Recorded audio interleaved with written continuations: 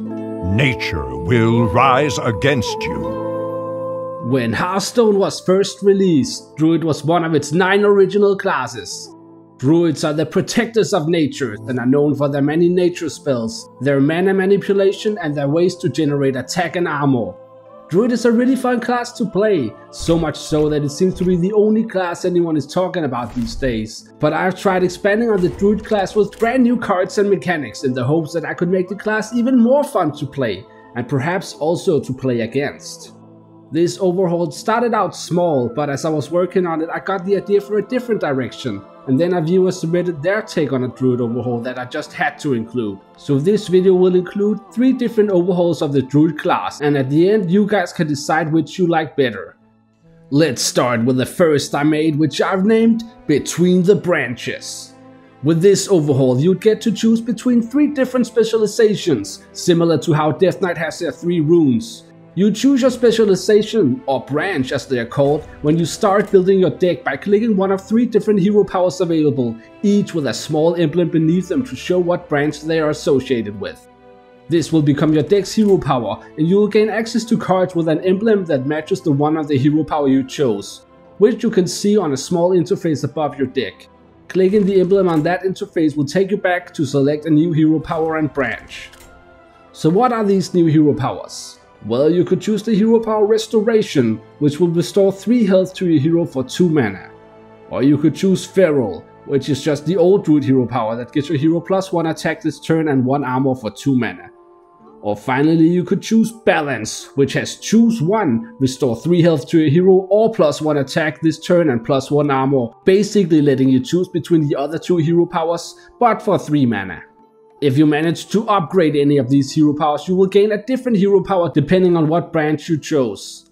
Upgrading the Restoration hero power will give you Full Restoration, which will restore 5 health to your hero for 2 mana. Feral will give you Fully Feral, which will give your hero +2 attack this turn and 2 armor for 2 mana. And Balance will give you Full Balance, which will restore 3 health to your hero and give your hero +1 attack this turn and 1 armor for 3 mana. This overhaul would also introduce some specialized cards. Now, I know a lot of you guys don't like specialized cards, so that's why there are also 2 other overhauls in this video which don't have specialized cards. But these specialized cards would only be usable in decks with the same specialization. Now let's move on to the next overhaul I made. This overhaul would give Druid a new mechanic that interacts with the Treant token.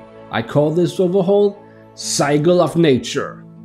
In this overhaul I've given Druid a new resource, kinda, or at least a resource counter that you would find under your mana crystal tray, similar to Death Knight's corpse counter.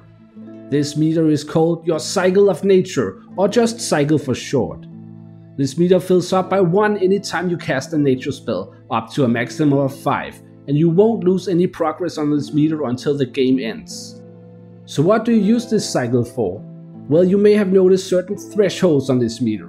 At 0, 2 and 5 there are emblems instead of the usual bar that light up when filled. Like I said, this mechanic would interact with the Treant token, and this is done by reaching those thresholds. You see, this overhaul would completely overhaul the Treants and any cards that summon them. From now on, Treants will be referenced as Ents, with the word bolded like a keyword and without mentioning the stat line. This is because Ents can be one of 3 different tokens, each associated with one of the thresholds on the cycle. When your cycle is at 0, any cards that summon Ents would summon 1/1 saplings.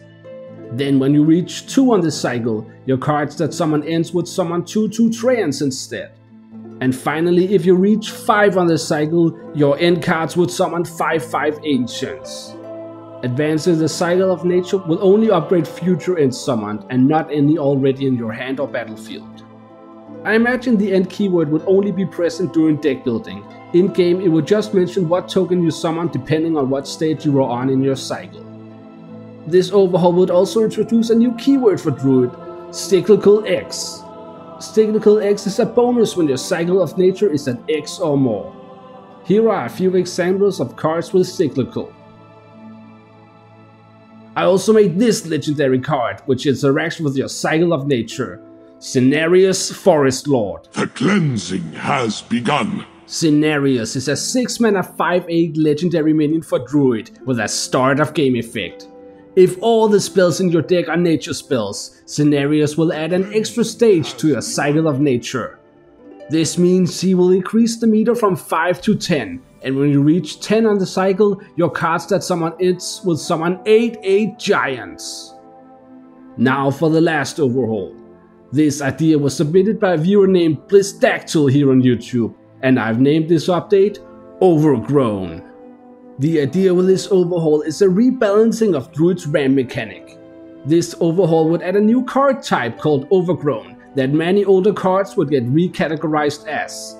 Being an overgrown card really does nothing to the card's text, but when you play an overgrown card, all your future overgrown cards this game will cost 1 more, up to a maximum of 10.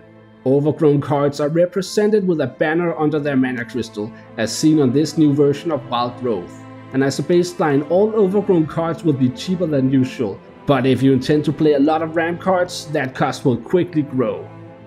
As a way to keep track of how many overgrown cards you played, this overhaul would also introduce a new counter under your mana crystal tray with the same emblem as the banners on the cards, which will increase by 1 anytime you play a card with Overgrown.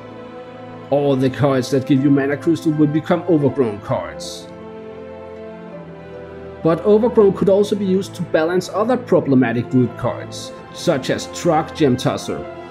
Truck Gem Tosser dealing a bazillion damage on turn 5 is not fun, but if you ramped a lot to get the Gem Tosser out quick, it would now also cost a lot of your mana. Well, that's it for all the different overhauls in this video. As you can see, this video would be a bit much if it all was introduced together, so let me know which of the overhauls you'd most want to see added to Hearthstone. And a huge thanks to Blizdactyl for coming up with the design for the Overgrown mechanic. If you have any ideas for a class overhaul, feel free to share it, and it might end up in a video just like this. Thanks for watching, make sure to hit the like button if you enjoyed the video and subscribe for more custom Hearthstone content. And I'll see you guys next time.